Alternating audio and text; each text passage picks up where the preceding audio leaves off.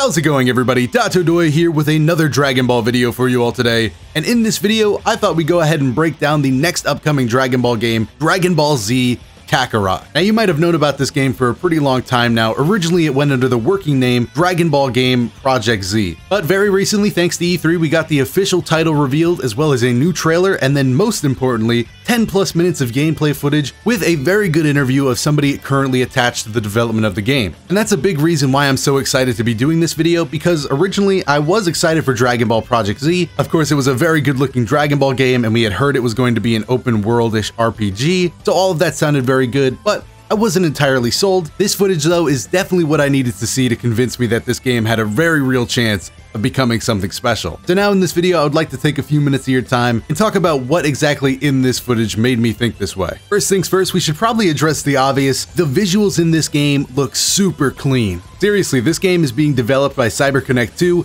and it definitely shows. For those of you unaware, CyberConnect 2 has previously worked on the Naruto Ninja Storm games, and I seriously consider those games to be some of the best ways to experience the Naruto story. Throughout the series, you could definitely see them getting a hold at this art style and really making it into their own, ultimately paying off in one satisfying Naruto versus Sasuke fight that even to this day looks fantastic. The interviewer asking the questions in this footage also made sure to bring up their past work on Naruto, and as a response to the question, the person connected to the game basically said, "Yes, I would like to say that we are pretty experienced in this art style, and we made an effort to combine what we did on Naruto Storm with Akira Toriyama's original art style, and we came up with this game, and it really shows off, dude. The cutscenes and super attacks specifically look amazing, but also some of the expressions they're able to capture are quite good as well. This was one of my favorite shots from the initial trailer." So yeah, I know it's super obvious. Visually speaking, the game looks pretty good, but you know, it's something we have to cover, dude. One thing that's a little less obvious if you're only watching the E3 trailer and not the footage is the way that you traverse over the open worldish parts of the gameplay. In this footage, we see all sorts of ways Goku can interact with the environment, whether it be riding on Nimbus, flying through objectives that I assume will act as some sort of currency, dashing along the ground, fast falling from the air. These are all movement options available to you while you're flying through the world. You can also see in the controls listed on the left side of the screen that you also have access to Ki Blast that you can use throughout the world to interact with objects. One example we got from this footage was when Goku entered a mine,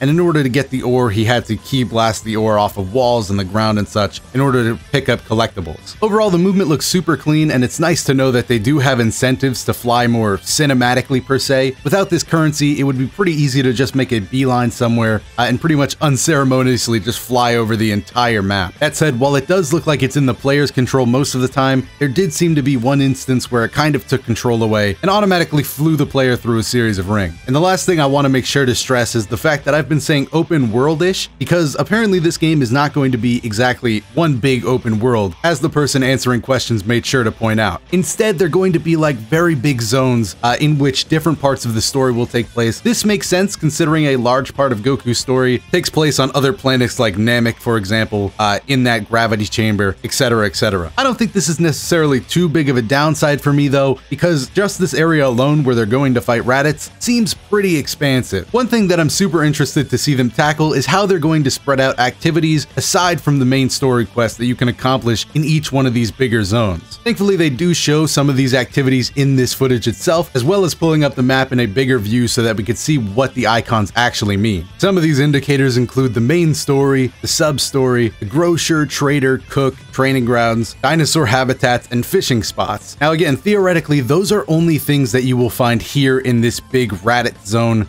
sort of thing. So my question would then be, when Goku goes to Namek, will these zones just be repeated on Namek, or will they be more unique over there? That way the players have reasons to sort of backtrack and go back to other areas and grind and pick up materials and things of that sort. Speaking of going back to areas to grind and pick up materials, this game is an RPG experience for Dragon Ball fans. You have things like support characters like Piccolo following you around here and helping you in the battle with Raditz, as well as health bars for both of your characters, and an experience gauge to determine when you're going to level up and receive that next power boost. I brought up grinding and material gathering because to me, those are two core aspects of what makes an RPG fun. You know, sometimes the bosses have to be hard so that you can go back and feel like you're making meaningful progression. Thankfully, although we only got 10 short minutes of footage, it does seem like there's going to be some interesting mechanics in terms of this with this game. The developer said it best when he said, normally in RPGs, food is mainly used for recovering your health, but it has a much wider effect in this game. You could actually see hints of this in this footage itself when Goku heads down to a fishing spot, pulls pulls this random tail out of nowhere and gets a fish, and then goes to a campfire and heals up Piccolo, and then later on while flying to Raditz, uses some of the food he got from that fishing spot to increase his stats like strength and health. Overall, that little exchange is what got me the most excited for this game, because it showed that it's not skimping out on any RPG mechanics. They might not be,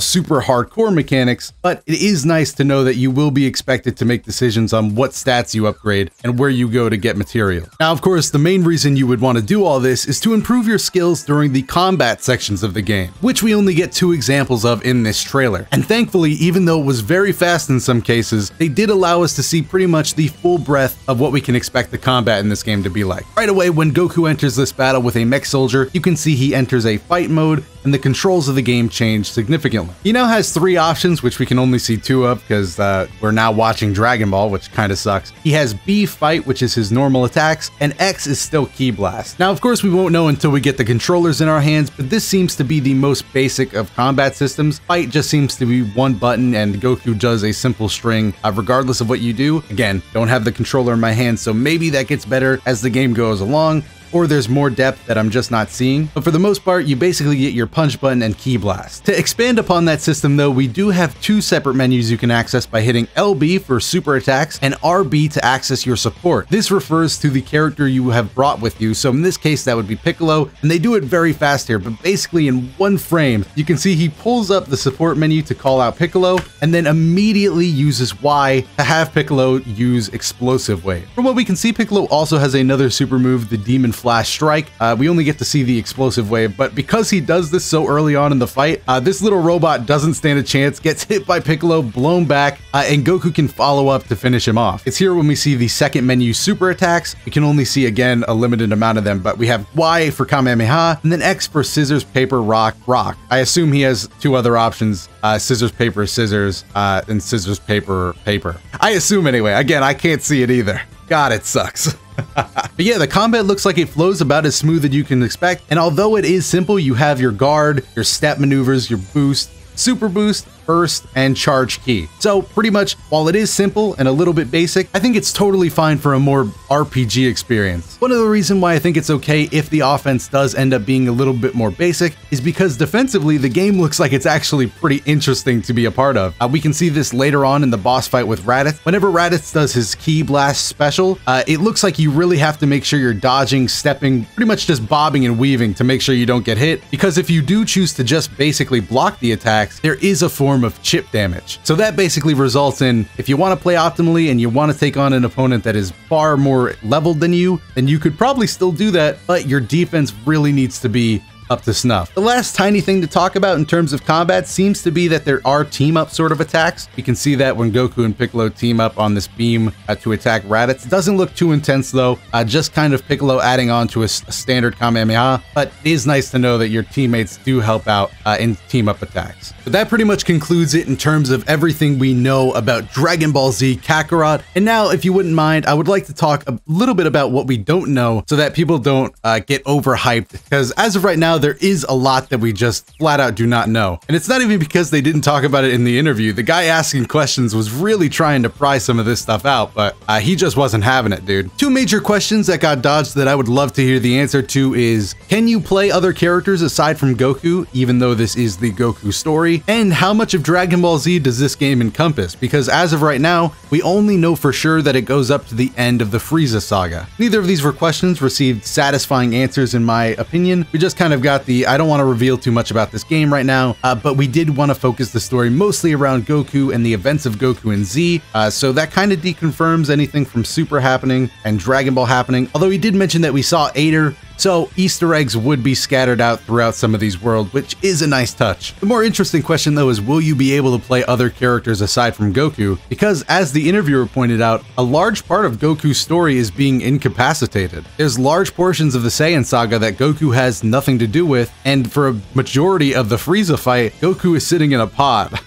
So in those situations, will we take over one of the Z Warriors' body and fight from there?